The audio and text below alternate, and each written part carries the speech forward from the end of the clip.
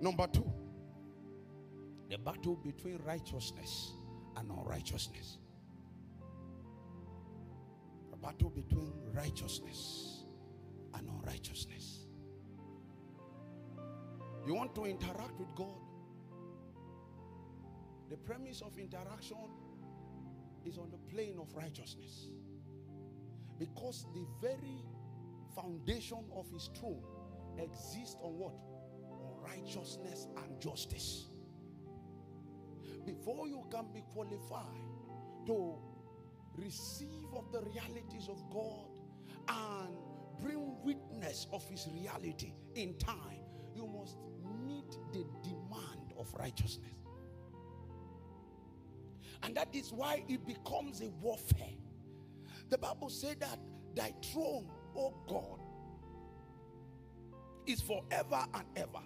The scepter of thy kingdom is what? Is the right scepter. It said, because thou lovest righteousness and hated wickedness, God, even God, have what?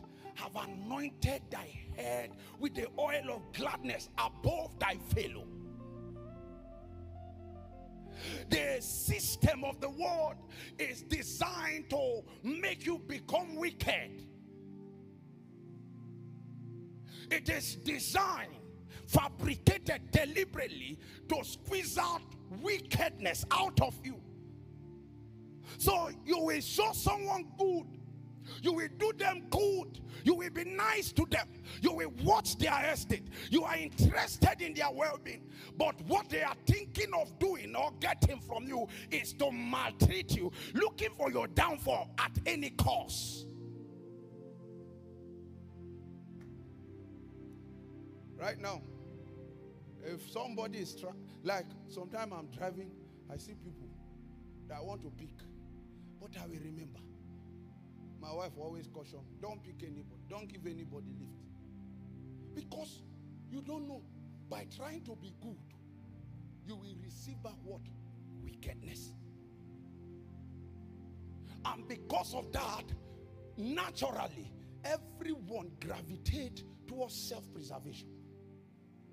One of the battles of the last days is the battle of being or sustaining the demand for righteousness as against unrighteousness. It's a war between light and darkness. It's a contention between the sons of light and the sons of darkness. Because the God that we serve, his standard is established in righteousness. And if you don't subscribe to the protocol of righteousness, you cannot command the hand of God.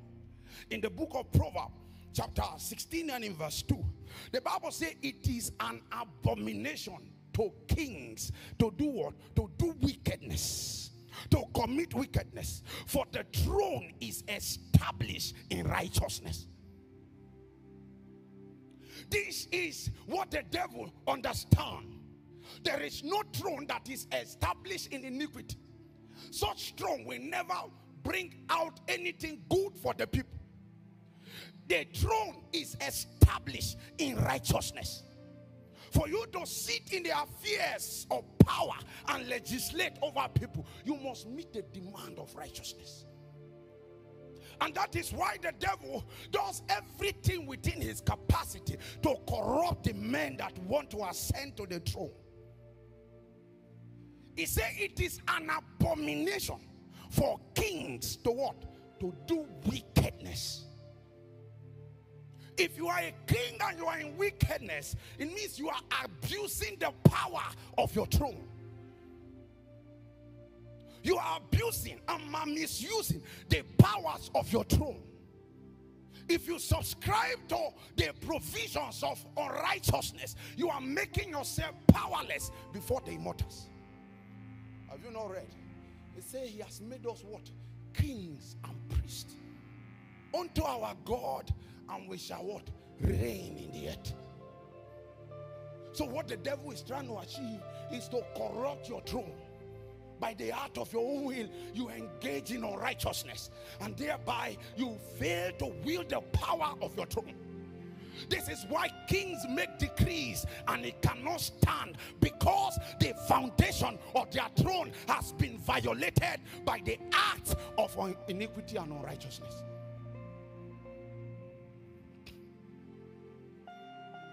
Every day you are standing and praying, commanding and decreeing, and there is no establishment. It is because when you are vetted, you don't meet the demand of righteousness. It says an abomination for kings to commit wickedness, because the foundation of the throne that you are seated is established in righteousness. Mesor, Messianos, Granas, Senaco, Suri, Yetigazora, Kamosila, Goniadai,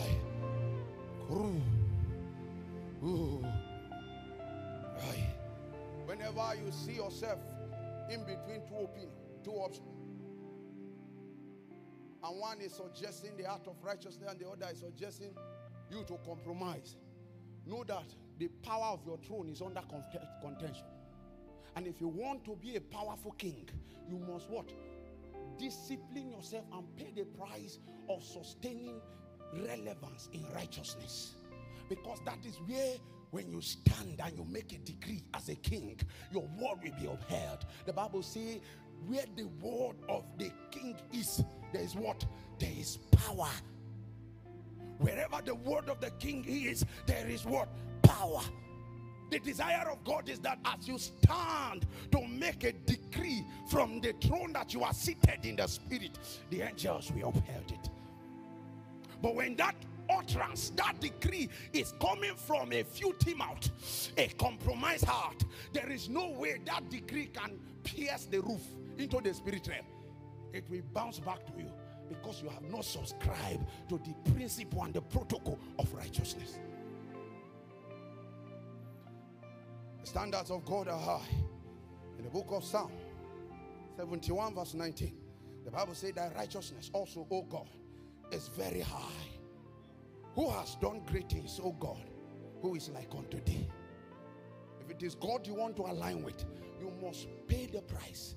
Contend with the force of unrighteousness that seeks to engulf your heart, that seeks to bring you into realm of compromise, and stand, take a stand with righteousness, so that when the time comes and you stand like a king and you make a decree, your word will be upheld.